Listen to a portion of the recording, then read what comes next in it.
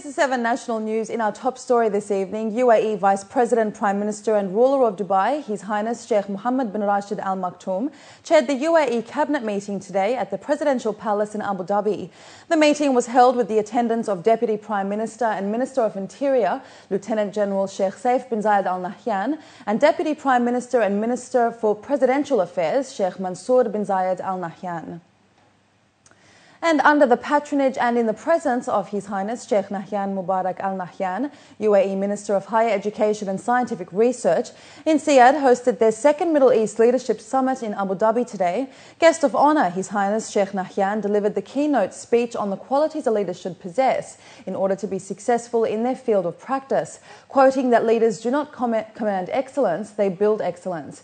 His Highness addressed the importance of focusing on the region's long-term aspirations of the rapidly changing social, economical and organisational spheres. A country that epitomizes transformation and more specific, you have assembled in Abu Dhabi with wisdom, practical competence and integrity of our nation leaders are tested on a daily basis. Business Institute INSEAD held the summit under the title The Challenge of Transformation, a Test of Leadership, attributed to INSEAD's vision in developing Abu Dhabi into an education hub and building a knowledge-based economy. The event was attended by prominent scholars, government officials, politicians and business leaders, all with the same vision for Abu Dhabi 2030. We got interested very much in the Middle East, and the dean at the time came to here, visited, and we thought that there was a good opportunity to create a third leg, as I said this morning, a third leg in our system. What we think that in a few years we'll have a much larger campus, we'll have part of our MBA done here, we will have developed more executive education courses or programs. We will have expanded the executive MBA, and we will have grown the faculty. We see Abu Dhabi as our early years in France, our early years in Singapore. We expect this project obviously to keep growing and at some point to be as successful and large as the other campus. We all work for a business, and businesses are fundamental to all our economies, and I doubt that will go away. In an effort to contribute to the Emirates' blood supply, the Dubai Health Authority organised a blood donation drive at their headquarters today. DHA senior officials and employees donated blood this morning. His Excellency Khalid Al-Sheikh Mubarak, Director General of the DHA, is a regular donor himself, and according to him, blood donation is a practice that must be encouraged among all residents. In addition to its health benefits for the donor, he said it will provide the much-needed aid for those in need. In the UAE, there is a high demand on the blood reserves, with 45% being used for thalassemia patients, while the rest is used for traffic accident victims, cancer patients, mothers with pregnancy complications, trauma and burn victims, as well as other emergency cases. The donations we are seeking for everybody in the UAE, who's especially in Dubai, we approach them to be donate for this time, which is an important.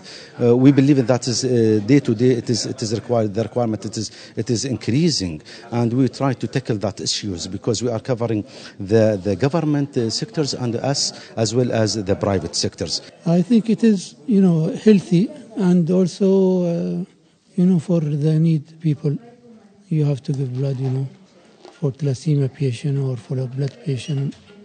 So this is important for us to give blood for them.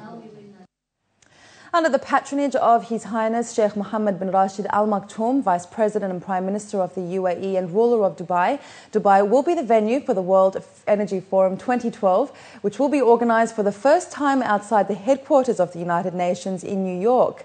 Under the theme of a forum for world leaders, the event will take place from the 22nd to the 24th of October this year at the Dubai International Convention Centre.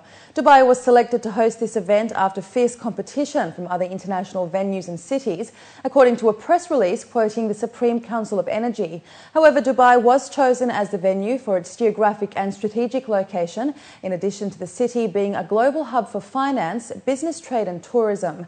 Over 15 heads of state, 40 energy ministers and more than 200 CEOs from international companies are expected at the event. Public transport users, which include Dubai Taxi, have increased by 14.5 million in 2011, as revealed by the latest statistics from the Roads and Transport Authority.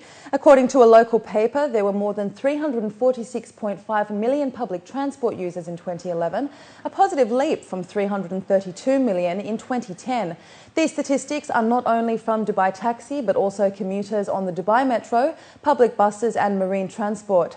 Commenting on the statistics, Chairman of the Board and Executive Director of the RTA, Matar Al-Tayed, said that the increase in numbers is a reflection of the successful implementation of RTA's strategic plan to enhance public transport use by 30% by 2030. He added that the large investments injected by the Dubai government for the infrastructure of transport have proved both successful and effective. Up next, we have the day's business news for you, so stay with us.